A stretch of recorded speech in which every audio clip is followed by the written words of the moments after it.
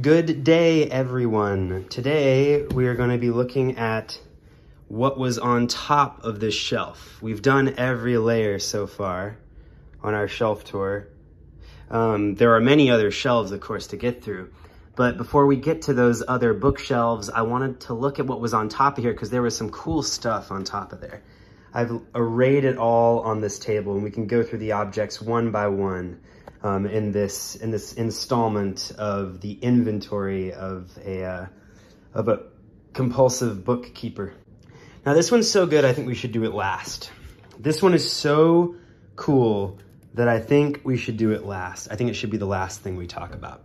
So let's set it, let's give it a place of, let's just put it to the side for now, and we'll talk about it in a moment. So a habit of mine at the top of that shelf was to keep art books there. I was keeping all of my like Chris Ware books there. And today I want to talk about the two that remained up there. They're books that kind of like didn't have spaces on any other shelves. They may end up being top shelves in the future in my next library. So that might be like a permanent home for them, but I think it's not really the best permanent home for them because it's tough to get stuff down from up there. Anyway, before we get there, this was up there, my copy of the Bhagavad Gita. This was recommended to me a few years ago, and I read it, and I loved it, and I underlined stuff in it about about suffering and stuff. Wow, I made a note that something reminded me of the film Badlands. Yeah, so I was making notes like that. It's just your typical Bantam classic of the Bhagavad Gita, translated by Barbara Stoller Miller. Is there an Okay, I thought there was something in here. I thought there was some blurb by, well, whatever. I thought there was some blurb by some professor that my friend had as his advisor in college, but I was mistaken. This deserves a reread. This is one of those reads that's kind of tough. It's a bit, you know, it makes you take a good hard look at yourself. I think I fall short, as basically everybody does, of the standards laid forth in this text. Also up there was this beautiful cabinet. There's this cabinet, and how does it work? It looks like we have a door, and then we have shelves. We have 4 shelves. Oh, this one has a little bit of a kind of the veneer is kind of coming off in there. And then oh, there's some petals in there, some old flower petals, and then here we have a little music box.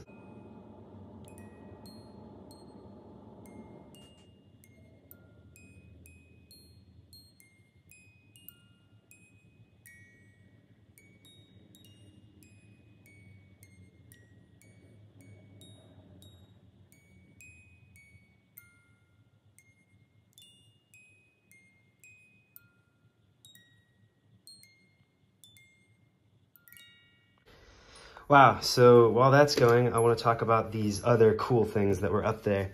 We have the book of The 1,000 Nights and a Night, the complete Burton translation with the complete Burton notes, the terminal essay, a complete index, and 1,001 decorations by Valenti Angelo. The cover looks the same on the front and the back. You see that the pages are kind of like stained a little bit yellow or something, or maybe they were like yellow to begin with and they've just sort of like come off in this pattern. The stain is going to come off in this pattern. The press that this is out on, I love these line drawings. I mean, I'll go into those in a second. But the press is the Heritage Press, New York. And the drawings are this really lovely kind of open style that leaves just enough to the imagination.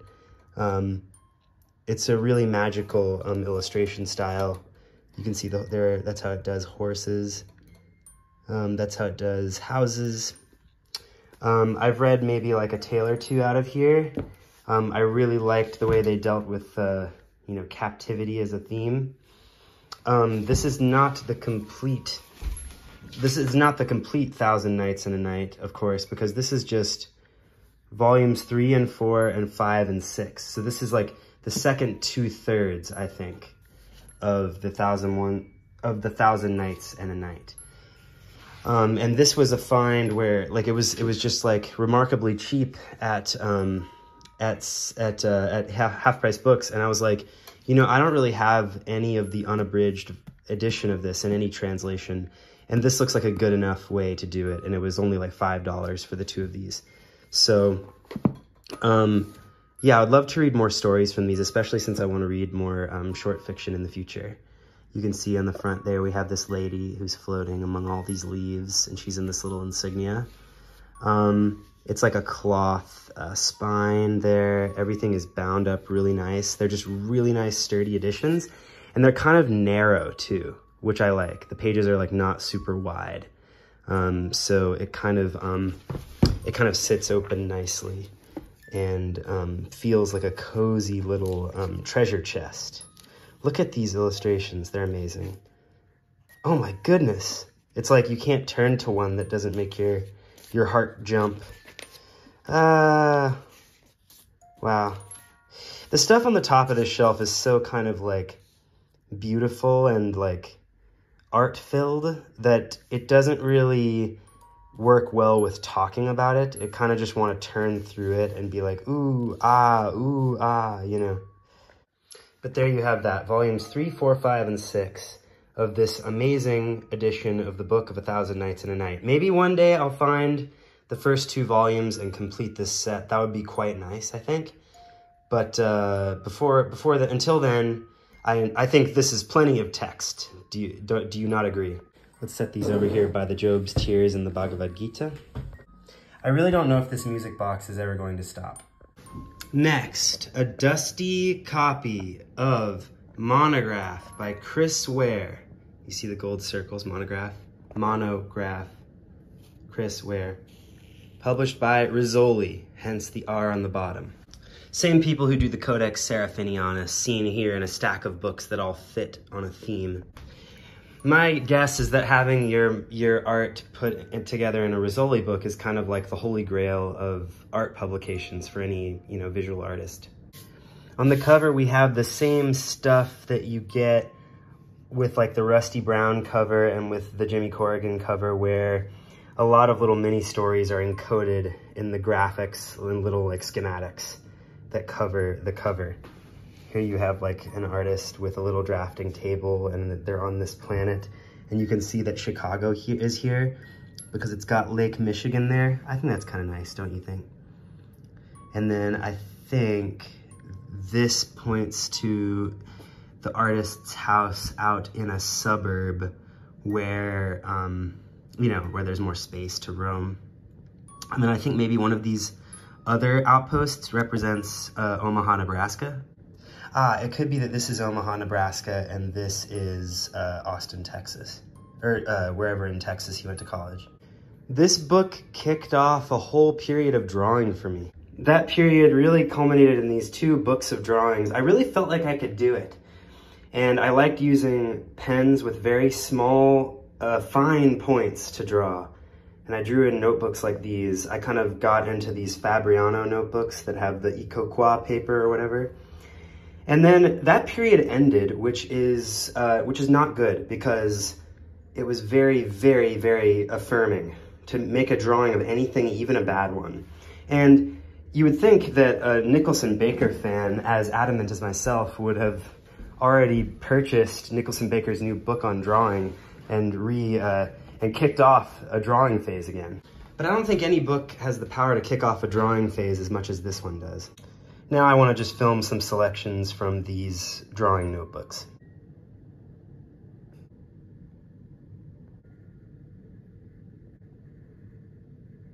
I think you get the picture. Okay, now it's after lunch and I've had some green tea and I'm okay to continue the video. My headache is receding. So we've teased Arsène Schrauen, we've looked at this thing, we've looked at its little music box that was inside of it, we've looked at my nice 2 volumes out of the 3, we've looked at the Bhagavad Gita, and now before we look at building stories, I wanted to talk about Monograph. I first saw this book, it barely fits on screen, I first saw this book at Room of One's Own in Madison when it was at its old location. And then I knew that I wanted to buy it because it had tipped-in books. As you can see on this page, we have like a big print of the art that eventually finds its way onto this little Acme Novelty Comics thing. And it's an idea for a New Yorker cover there. but it's a tipped in book, meaning that it's kind of like a stapled in or glued in. There's no like staple marks on the other side. So yeah, it's just like a stapled in booklet. I hope I'm getting that phrase right, tipped in. I haven't looked it up. Maybe I'm like mishearing it, like how some people hear intensive purposes for intense and purposes. I mean, vice versa. Here's another one. It's a little musical composition, a ragtime composition. Chris Ware is a ragtime pianist, so, oh wow. It's just, it doesn't, I don't think the page turns again. Wait, yes it does. And here's another one. And there's another little one in there somewhere. But just seeing one of those was like, oh, I need this book. And then later I got it from a bookstore in Chicago. Finally got my own copy. It was $60, hardcover. I wonder if it's still in print, if you can get it for that. I mean, this one's not been treated very well. Like, I mean, where are you gonna keep it? It ended up, you know, getting a lot of drinks put on it and stuff. I read this pretty assiduously, like I think once or twice. And it it's impossible not to get infected by the sheer invention, the visual invention, and the love of all kind of naturally occurring images, everything that can be sketched, anything that can be diagrammed, anything that can be kind of put into diary, any way that life can be transformed into art, you know. I should probably do like a video where I go through this page by page. There is a video like that that's done by Cartoonist Kayfabe. I don't know if you guys do Cartoonist Kayfabe, but there's this giant book, this monograph. I should reread this, you know? Maybe show it to you guys in closer detail. But it's really lovely. It has, I like the student art. Today, I'm just thinking about those pieces that are like part of Chris Ware's like thesis exhibitions at SAIC or wherever. And it just reminds me of my friends who are MFA painters. So yeah, so this is definitely top shelf material. And then something I got later was building stories. I think I got it from an actual like comic shop. It's in like a giant Monopoly box. It's really like just a game. It's like a board game. And I think the notable thing is that I have my my issue 1 of Palookaville, my Palookaville number 1, stashed in there for safekeeping. This also doesn't belong in there. This also definitely doesn't belong in there. And this definitely doesn't belong in there. So there are these things that I've just been using the box of building stories to kind of keep safe. But these are not materials that come with the book. But I kind of just like the idea of using a little bit of the extra space that's in here. I like that the copyright page is in there. Yeah, I'm very distant from a read of this. This and Monograph, last looked at in 2018. That was my drawing phase. I want to look at them again. That is the refrain of the channel. Again and again, I want to look at this again, you know? I think something I'll do after filming this video is look at these 4 comics that were stashed in there. The Palookaville is kind of awesome. There's a little bit of like where it's kind of creased on by the staples. So yeah, definitely also some top shelf material. It's like $100 to buy this type of thing. I found this very emotionally, very moving. I liked the fictions in it a lot, like the section where it's an allegory with a bumblebee. If you're curious what's in this, y'all are familiar with this, I think. This, what the heck is this? Maybe let's just look at these for a sec. Wow. It looks like it's just sort of a thing from the Museum of Contemporary Art. It's really beautiful. Wow. Wow. Take her clothes off. It's a nudist colony.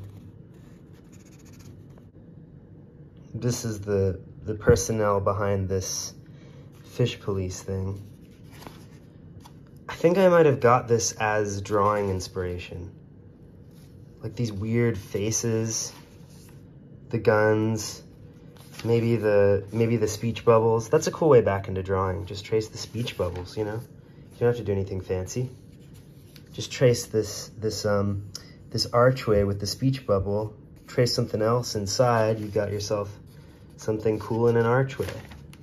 Yeah, pretty curious contents of my building stories case.